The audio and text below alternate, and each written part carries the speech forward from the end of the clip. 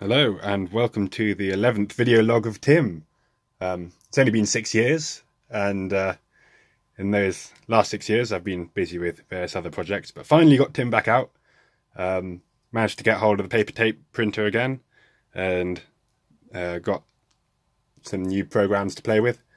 So recently I've been trying to get Tim to actually output to some form of display in this, and realised it's actually not that hard to talk to a parallel port on a printer.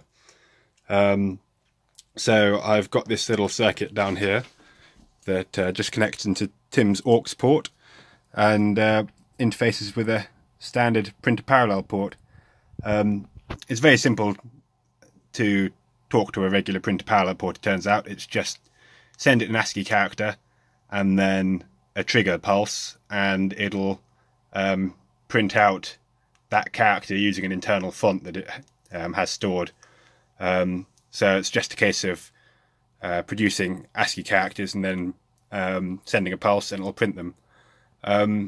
It sounds simple enough, but trying to get a relay computer interface to digital logic is surprisingly difficult. These are some early attempts, and the problem is you get switch bounce. So once the switch switches, it chatters a bit, and giving multiple pulses, or where it's the correct length, the pulse isn't sharp enough, so it's not quite registering the print pulse properly. But I've got it all working now, so I'll fire it up and show you what it can do, hopefully.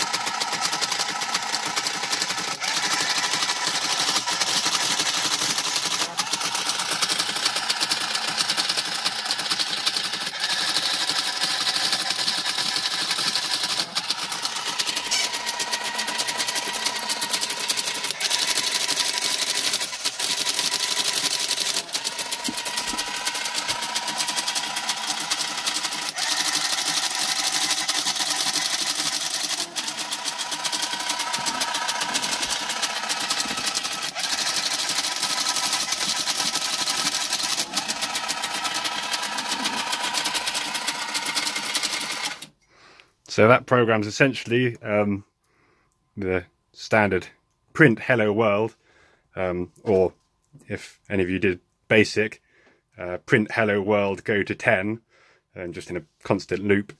Obviously this is slightly more than the traditional 2 lines of code, if I get the tape out.